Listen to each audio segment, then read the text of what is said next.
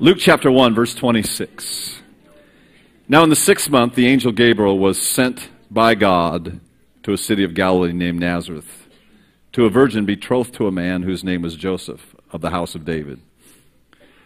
The virgin's name was Mary, and having come in, the angel said to her, "Rejoice, highly favored one, the Lord is with you. Blessed are you among women." But when she saw him, she was troubled at his saying, and considered what manner of greeting this was. And the angel said to her, "Do not be afraid, Mary, for you have found favor with God. Behold, you'll conceive in your womb and bring forth a son, and shall call his name Jesus. He'll be great, be called the Son of the Highest, and the Lord God will give him the throne of his father David. He will reign over the house of Jacob forever, and of his kingdom there will be no end." Mary said to the angel, "How can this be, since I do not know a man?" The angel answered and said to her, "The Holy Spirit will come upon you, and the power of the highest will overshadow you. Therefore, also, the Holy One who is born will be called the Son of God. Now, indeed, Elizabeth, your relative, has also conceived a son in her old age, and this is now the 6th month of her who is called barren. For with God nothing will be impossible." Then Mary said, "Behold, the maidservant of the Lord, let it be to me according to your word." And the angel departed from her. I want to talk to you today about God's perfect timing. God's perfect timing. There are 456 prophecies in the Old Testament that Jesus fulfilled in the New Testament, such as Micah 5:2 tells us that Jesus, the Messiah, will be born in Bethlehem. Now, think about the fact that Jesus was born in Bethlehem, a city that he was not from and would never be expected to be born in Bethlehem because he was actually a Nazarite from Nazareth. Just happened to be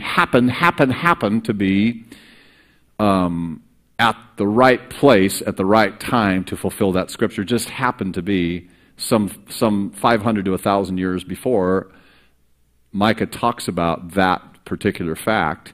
500 years to 1,000 years later, it happened. Perfect timing. Amazing. So there's 456 prophecies that just happened to come to pass. Talked about him coming in this triumphal entry on a donkey. Amazing. It just happens to have that little colt there and different things, and just so many prophecies that we can't go through them all. But the Lord is just perfect in his time. It's quite amazing. In dealing with there was a guy by the name of Peter Stoner. He was Peter Stoner, no related to our Saturday evening service, of Westmont College. He was the head of, I believe, the math department there, but he took the math department and approximately 600 students and figured out the statistics in a conservative manner of what would be the statistics and the timing issues that would have to happen for just 8 prophecies to come forth, like this one here. Now think about that. Not 456, but they just took some 8 of the 8 prophecies, and they mathematically figured it out. What would the possibility be of, Jesus, one man, 500 years down the road, somebody prophesies something, 500 years down the road, it comes to pass, just as the Old Testament said, and it wasn't like they were reading up on it and saying, wow, Jesus, like his parents going, wow, we know he's the Messiah. Wow, we got to get to Bethlehem because he's got to be born there. We got to fulfill that prophecy. They didn't understand all that stuff. It just happened to be in that place. So they took 600 students and they came up and whatever they came up with, they took the most conservative number out of that. So if it was something to 1 and another student got this to 1, and they took a consensus, and then they took the lower of the two. In other words, to get it to the lowest possible common denominator, not the highest possibility, but the lowest possibility, are actually the opposite of that. And you understand what I'm saying? They took the most conservative route to make sure that they weren't fudging numbers and different things, and they did it. So they used this example to start with, and I've got a little basket here with some, there's just 10 tickets in here, and one of them says winner on it. All the rest of them have nothing on it. So there's just 10 tickets in here. Matter of fact, I'll just pull them out here so you guys can, so you know I'm not lying to you. You know how pastors lie.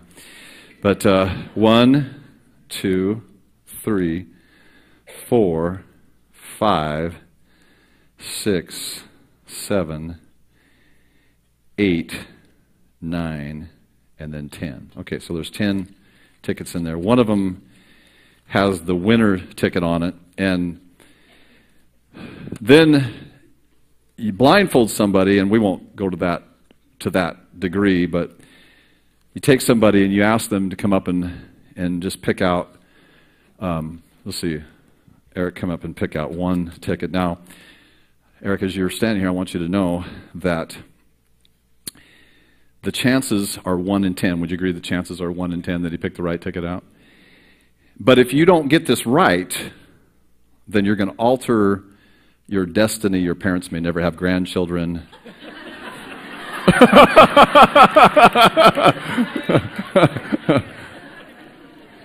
There won't be any Christian churches in the world.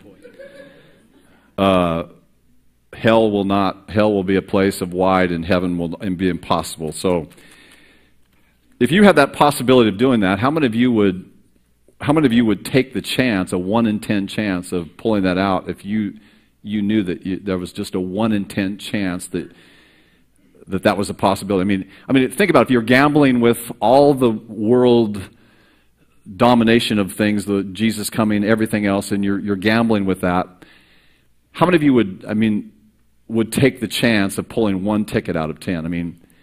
I would, if it was with my kid's life. If you had a gun and just stand there for a second, but you had a gun and you spun it and there was a 10-shot thing, which there are not that many, and revolvers, but if there was a 10-shot revolver and you spun it and there was only one bullet in it, how many of you would pull that trigger on your son? You wouldn't do it, would you? So, Eric, the world domination is in your hands this morning. If you don't pick the winner, then there is no Christianity. There is no Christian church. There's nothing. You better pick good. You lose. All of history is now altered. Okay. Now there's a 1 in 10 chance that he picks that out of there. But let me give you the real statistics. If you marked on a silver dollar, winner on a silver dollar, and you took the state of Texas and you filled it up 2 feet high with silver dollars, and you put winner on one silver dollar, and you blindfolded a guy and put him in the middle of Texas and told him he could go anywhere in Texas that he wanted to go, the chances of Jesus fulfilling 8 prophecies were that guy would find the one thing that says winner on it and pull that out. Think about that. The astronomical chances of the 456 prophecies that Jesus fulfilled, we can't even calculate or understand or even come close to understanding the possibility that Jesus fulfilling all 456 prophecies of the Old Testament. Yet he did. And people wonder why we believe this book. This book is not based upon some kind of just faith thing that we just throw ourselves into and it doesn't matter. This book is amazingly accurate that Jesus fulfilled all those prophecies, and his parents weren't planning on him being born in Bethlehem. And imagine 456 happenstances of one man, and Eric couldn't even pull out 1 out of 10. Think about that. Incredible, incredible numbers. The whole state of Texas, 2 feet high, full of silver dollars. And you have to go wherever you want to with being blindfolded and pick out the one thing in that whole state of Texas. His timing, my friends, is perfect. There was a guy during the Second World War. His name was David Greenglass. He was a World War II traitor. He gave atomic secrets to the Russians. He fled to Mexico after the war. Yeah, I better. His conspirators arranged to help him by planning a meeting with the secretary of the Russian ambassador in Mexico City. Proper identification for both parties became vital. In other words, they got to know who this guy is. Greenglass was to identify himself with 6 prearranged signs. These instructions had been given to both the secretary and Greenglass so that there would be no possibility of making a mistake. They were, number 1, once in Mexico, Greenglass was to write a note to the secretary signing his name as I. Jackson. Second, after 3 days, he was to go to the Pizza de Colon in Mexico City, Pizza de Colon in Mexico City, and stand before the statue of Columbus, number 3, and number 4, with his middle finger placed in a guidebook in addition. When he was approached, he was to say it was a magnificent statue and that he was from Oklahoma. The secretary was then to give him a passport. These things were given to him so there would be an absolute identification of who he was. Jesus fulfilling those prophecies of the Old Testament was an absolute identification of who he was. An absolute identification of who he was. I'm so blown away by this. It just amazes me that, the Bible says in Galatians chapter 4, verse 4 through 5, he says, and when the fullness of time had come, God sent forth his Son. Notice the fullness of time had come. God sent forth his Son, born of a woman, born under the law, to redeem those who were under the law, that we might receive the adoption of sons. At the fullness of time, in other words, Jesus came, and at the timing of God, I'm going to bring this to us here in a second. I'm just talking about Christmas thing, then I'm going to bring it to us here in a second.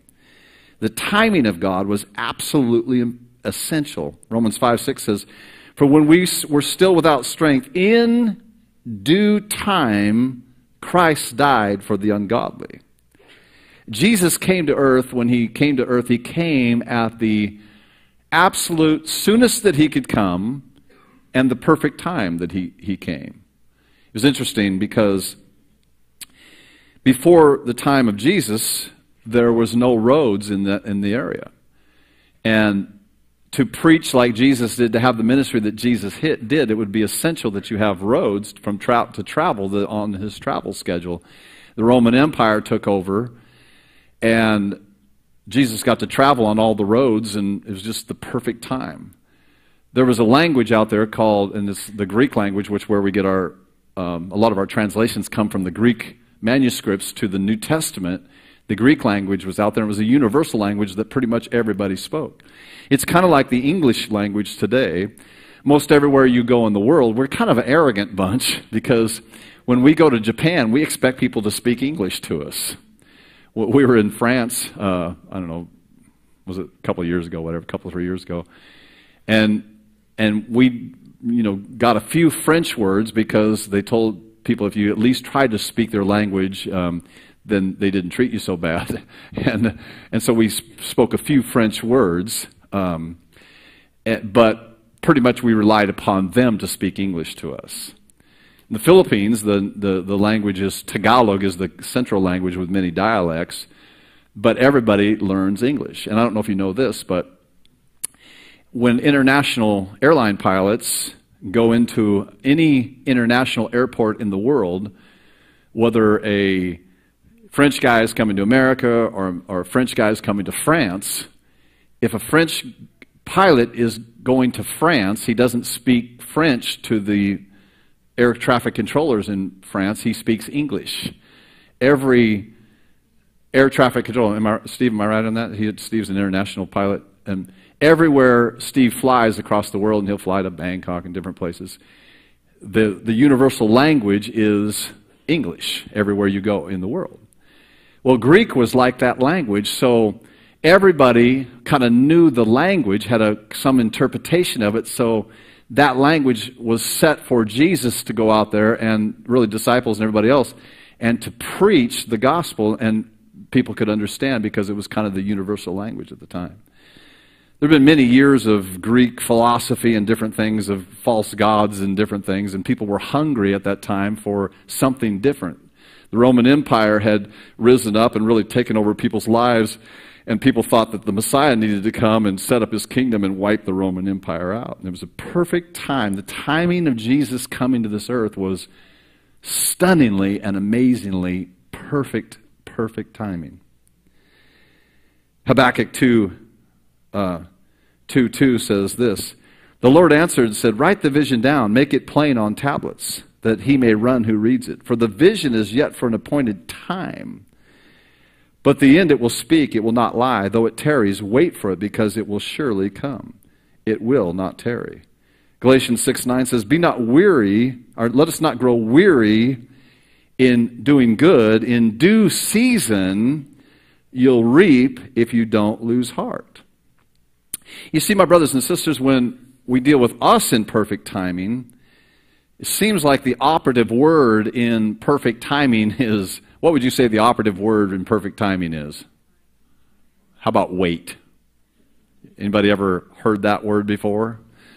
Wait. If there's anything, seems like we'll talk about that in just a little bit, but God is the Alpha and Omega, the beginning and the end. The Alpha means the beginning, and Omega means the end. He's the Alpha. He's the beginning and the end of our lives. Our lives run together with God. We look at our lifespan as, born and die at 87 years old, born September 16th, 1959, and die at 87 years old, and we look at a lifespan. But God doesn't look at a lifespan. He's the Alpha, Omega. They run together. The beginning and the end run together. So in God's perfect timing for our lives, we pray, we set our faith, we believe God, and it doesn't happen on what we consider our time frame. So we get frustrated and we say, well, there is no God. And He sees the beginning from the end. He's the Alpha, Omega, and so He's working everything, and there's things, and you're praying and believing God for, and you're setting your faith, but you didn't know that for you to accomplish, or for Him to accomplish that thing that you prayed about, takes somebody else, and they got to put them in place, and that situation's got to be in place, and that got to be in place, and that's got to be in place, and that one's got to be in place, and that's got to be in place, and all of a sudden you walk into it, and you go, wow, how did we get here? Because you were on God's perfect timing. If Jesus, and my point is just simply this morning, if God knew how to bring Jesus at the specific time and fulfill all those scriptures, just perhaps He may know how to run your life too. I mean, just saying. He might just have a thought process about your life also. If every day we get up and, we go duck hunting and we have to check the schedule each day because of the time of taking pictures of the ducks changes every day. The only pictures we take are dead ducks.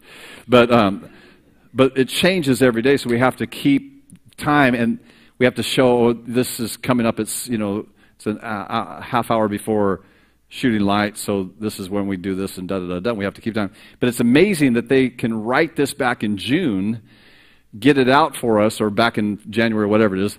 For the next year, they can tell when it's legal to shoot because you can set your clock by the timing of the earth, and God's timing is perfect. So when the Lord says to you, you go out there, you pray, you believe God, it doesn't happen, perhaps, maybe, it's not the fullness of time for the perfect situation for you to have it happen. Just perhaps, maybe all of our discouragement is wasted because God's working out the Alpha and Omega in our lives ahead of time, doing all these kind of things, and at His perfect time, He's going to slap it on you, and you're going to go, oh my God, that's a miracle. But we spend our time frustrated in seeking after things that we shouldn't necessarily seek after things, and doing things we shouldn't be doing, and all these kind of things. And we waste a lot of energy in our lives. I remember when we were dealing on this building, and John Bishop and I, a pastor of Living Hope, would talk. We'd say, look, let's get this place where we want your old building, and you want this, and you want this property, and we said, well, we're just going to do that, and so we pray, believe God, and so we thought it was going to happen. We thought it was going to happen right on my time schedule 3 years ago. And I see now it would have been impossible to happen 3 years ago, but just this last week, we closed on all the property out in front of us. John got our old building. We got 14 acres with all the houses. The Gabriel house is up and running. And John and I looked at each other, and we talk on the phone. And we say, you know what? I think you and I both did a whole lot of worrying about nothing. Because we didn't see that it would take 3 years. What we thought would take 3 months took 3 years. But now the finances are there to do it. The situation was right to do it. Everything was perfect, and it happened, but it wasn't on Glen Johnson's time frame.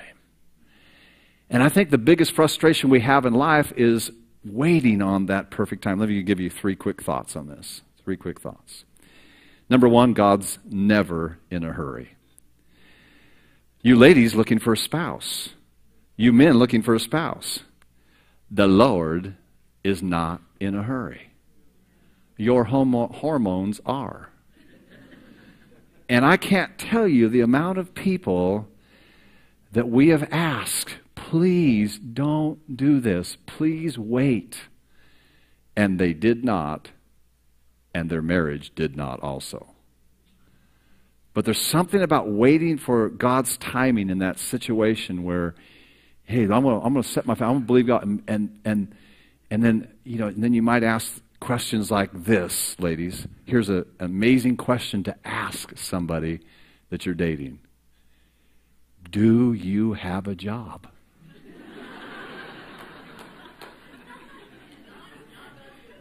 Yes, I do. I will date you. No, I don't. Not the will of God.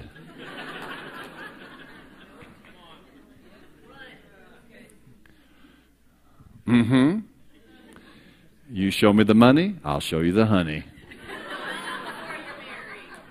After you're married, of course.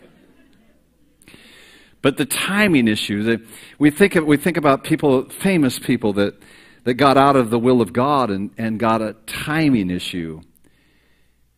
Look at the greatest messing up of a timing issue in the Bible. It was done by our father of the faith, Abraham. God says, you're going to have a son. And when you have this son, he's going to be the heir. He's going to start the whole Jewish race as we know it today. So they got clipping along there, and Abraham's like this old dude, and parts aren't working as good as they used to. And he's married to a hot-looking 75-year-old, 8-year-old lady, and their parts aren't probably working there very well. But God says, you're going to have a son. And so they get together, and 10, 15 years goes by. 20 years goes by. Nothing happens. So Sarah comes up with a great idea. She comes up and says, well, you know what? It's kind of a tradition that if I can't bear you children, then why don't you just come into one of my maids and have relations with her, and we'll bear a son, and we'll shortcut the process here. And of course, Abraham says, oh, no, I don't want to do that. Like every male would do, I don't want to do that. Of course, he says, well, yeah, I'm in on that. I mean, duh, my wife's wanting me to have relations with another one. Duh, I mean, I'm in on that. Quiet in here. You can laugh. It's okay. Joke right here. So he goes in, and he gets Hagar pregnant. And she has a son named Ishmael. And all of a sudden, something happens, and Sarah gets pregnant, and they have a son named Isaac. Sarah looks at all of her finally laid plans, and she walks up and she said, I have the heir of promise. You and your son are out of here. bye-bye, gone. And from Ishmael, Abraham still being his father, comes the Islamic race that we know today. And from Isaac comes the Jewish race that we know today. And Sarah got ahead of the schedule and messed up the timing on the thing and really made a mess out of things. Remember this scripture? James chapter 1, verse 4. Are you all out here today? You okay? Okay, just making sure. Some of you going, oh my God, oh my God, oh my God. James chapter 1, verse 4 says, but let patience have its perfect work, that you might be perfect and complete, lacking nothing. When patience is allowed to work in your life, you will eventually be complete, lacking nothing. When patience is not in your life, you'll probably be without whatever you thought you were going to get. I wonder how many things we've messed up. Number two, number one, God's not in a hurry. Number two, obedience to his plan will pay off in the end. Remember the story this is an interesting story, where the Apostle Paul in Acts chapter 9, man, he's struck down the road to Damascus, man, light shines on him, he goes blind, and first thing he asks, he said, who are you? And Jesus says, well, it's me. And he says, well, what must I do? And he tells him, he says, man, you're going to suffer for my name's sake. You're going to go out and preach the gospel. And we think that the Apostle Paul went off the donkey, onto the ground, blind, and next week he's in the temple preaching the gospel. No. When did the Apostle Paul become the Apostle Paul? Well, it's in Acts chapter 13. Verse 1 says, now in the churches that was at Antioch, and by the way, the Apostle Paul was a member of a local church. If your ministry is greater than the Apostle Paul, then that's when you don't have to be a member of a local church. Now in the churches that was at Antioch, there were certain prophets and teachers, Barnabas and Simeon, who was called Niger, of Lucius of Cyrene, and Manaen, who had been brought up with Herod the Tetrarch and Saul. As they ministered to the Lord and fasted, the Holy Spirit said, now separate to me Barnabas and Saul for the work which I have called them. And having fasted and prayed, laid hands on them and sent them away. This was 15 years after the road to Damascus. 15 years. The Apostle Paul, it says that he was a prophet and teacher, so he moved up the ladder.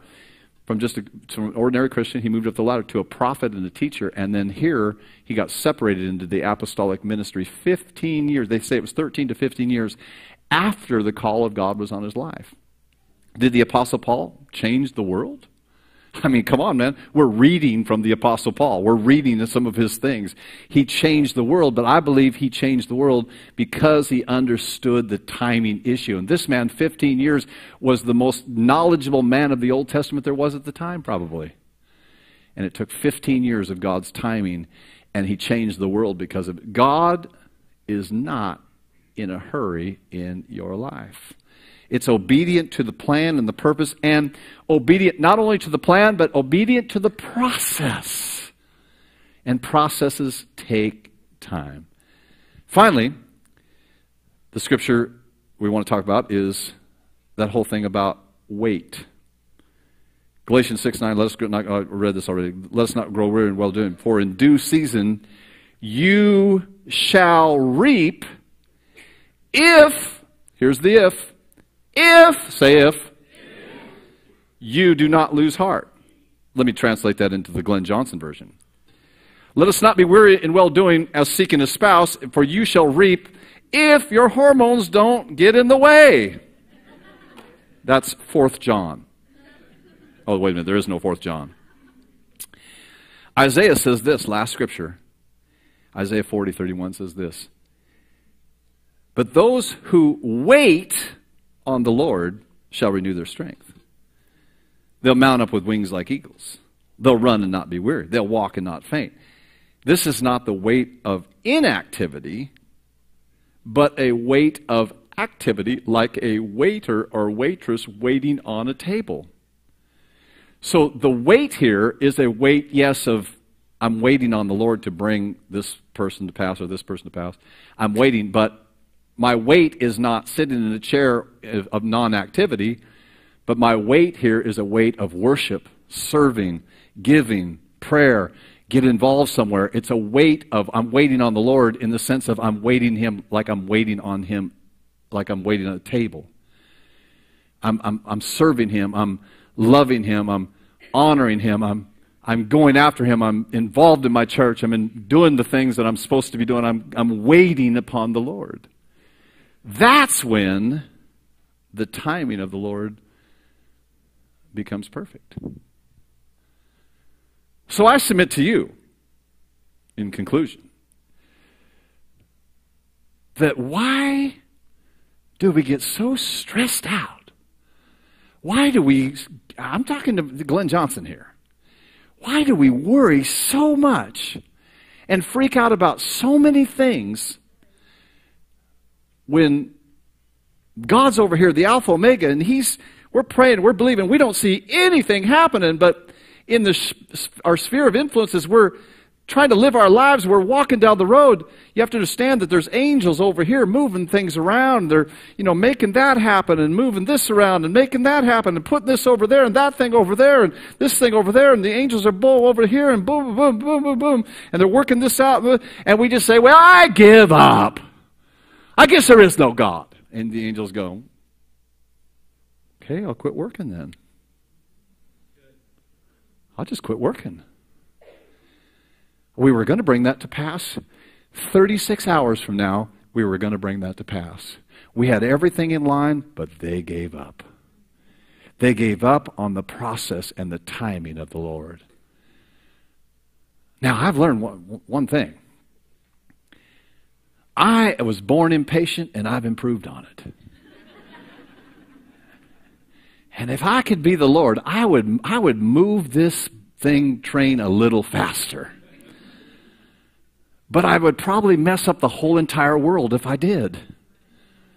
So He orchestrates things and business plans and situations and moving that here and putting that, and that's got to be in place, and that's got to be in place. And, that person, and they were saying this is going to happen, and that person's not even born yet, who will be born and is going to lead and different things like that, and that's going to happen, and that's going to happen.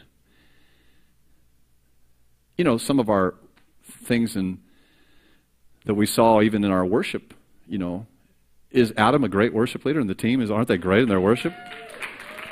But understand some of this.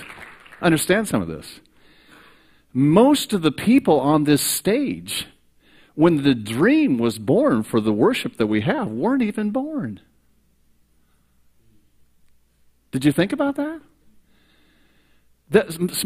Almost everybody on this stage, almost everybody this morning, when the dream of this worship going from out this place, they weren't even a thought in their parents' mind. I don't know whether the Lord says, well, I gotta have this person, Jessica's got to be more, Andrew's got to be more. We got to, I was born tonight. I was born, but because he's an old guy, he's like 30 something, or something, But did you ever think about that? A lot of the dreams that many of us have, and we thought about 30 years ago, and just now coming to pass, some of the people involved in it weren't even born. God's timing's perfect. You set your faith, you believe God, and don't sweat the small stuff. But there always is that pastoral impatience. I thought I'd be so far along. I thought we'd have 10,000 people by now, to be honest with you. And then after I grow, I think, it's amazing any of you show up and listen to me. I'm always amazed when people show up now. But the reality is, guys, in our lives, God's timing is perfect. And I'm not saying He's holding off on your healing. That's not what I'm talking about, because it's not like, well, the Lord will heal me someday. No, the Lord heals right now. But I'm talking about relationships and business and ministries and different things. We have to submit to the process, and the process usually is uncomfortable. The Lord would talk to me about pastoring a church of 1,000 people. And we have 1,000 people in our church in the services now, probably. And with all the services combined, probably 1,000 people in our church. And I saw it happen, and I could see it, and I can see things happening, but I wanted to quit so many times. Oh, I can't tell you how many times that things got tough. I mean tough. We had, I call it the seven years of drought. before we had some years that were just dead. I mean, it's like, their good ministry took place, but it wasn't what we wanted with the dream. And now we're seeing things. But what happens if I would have unhooked somewhere down that road? What happens if you would have bailed out of that marriage? What happens if you would have quit that business? Well, I'm just so tired of these people, and I hate employees, and I can't deal with all these people, and da, da, da, da.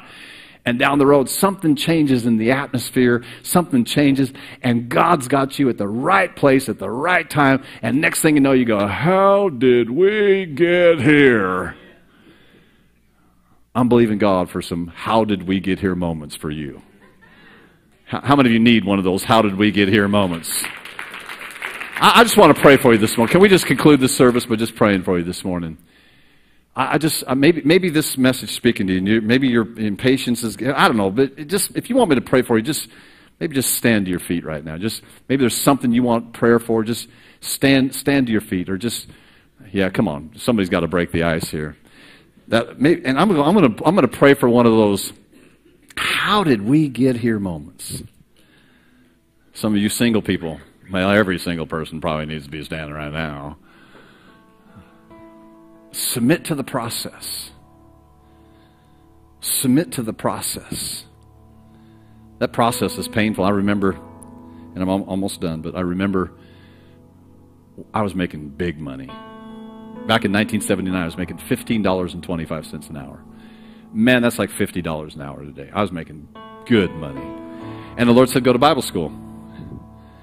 I submitted to the process. And I went from $15.25 an hour to $3.25 an hour in just a couple weeks. Man, that cramps your Harley style. It cramped my style. But I'm so thankful that I submitted to the process. I'm so thankful I didn't chase finances over the dream of building something here. I'm going to pray for you. I'm going to believe God with you. I'm going to set my faith with you. You're believing God for that child to come home to get right. You're believing for that business to take off. You're believing for that ministry to take off. You're believing for that building. You're believing for that house. You're believing for that thing. Don't be discouraged if you're told no on the next step. Because we're not trusting a step, we're trusting a God. The King of Kings. I'm going to stretch my hands out toward you and pray. And as I sweep this auditorium, just know that your pastor is standing behind you. And you're submitting, and by you stand, you're submitting to the process today. Now, Father, right now, in the name of Jesus, I start on my right and your left, and I just speak to every single person standing right now. They have the guts to stand up. I thank you, Father God, for the timing of the Lord right now in their life. If you could fulfill 456 prophecies exactly like they were supposed to, then you can fulfill every single person standing, their life, and the process of their life. And so I speak right now, that spouse, that ministry, that house, that building, that child, that spouse coming back. Father, I speak life to their situation right now in the name of Jesus. I speak life to them, Father, right now. Angels of God, go forth right now and even speed that process up. Speed that process up, and I bind the power of unbelief that would come against them and derail the plan and the purpose of God. I speak it right now in the name of Jesus. Thank you, Father, for the healing power of God flowing. Healing power. God wants you healed now. It's not a process. He wants you healed now. So we speak healing right now in the name of Jesus. Thank you, Father, for your perfect timing in your situation, Father. Coming together. In Jesus' name we pray. And if you agree with that, would you say amen? Do we have some prayer requests? Or let me just pray. Let's everybody stand up real quick. This came through our prayer phone. Cancer, lots of pain, broken neck, car accident, back, and that back problem, doesn't want surgery. Father, I lift these up to you. And I thank you, Father God, for the healing power of God. I thank you, Father God, for every need met represented on this card right now in the name of Jesus. Healing power of God flow right now in Jesus' name we pray. And I thank you, Father God, for every need met. Now we pray for the people that we will invite this next week. Father, I just thank you that now let me just say this to you. Maybe just look up here for half a second, then I'm going to pray. Some of you have been believing God for relatives. Bringing them to church, maybe on a Christmas service, might be the seed that starts to germinate and grow in their life. Be part of the process. A neighbor that you might think they're the most ornery cuss you've ever seen in your life, but you bringing them to church might be the power of God, might break them down, and you might be part of that process in seeing them come to Jesus. I pray for every single person that's going to invite people next week. Pray that their hearts will be open, lives will be changed, touched by the power of God. We thank you for it. In the name of Jesus we pray. Church, if you agree with that, shout amen.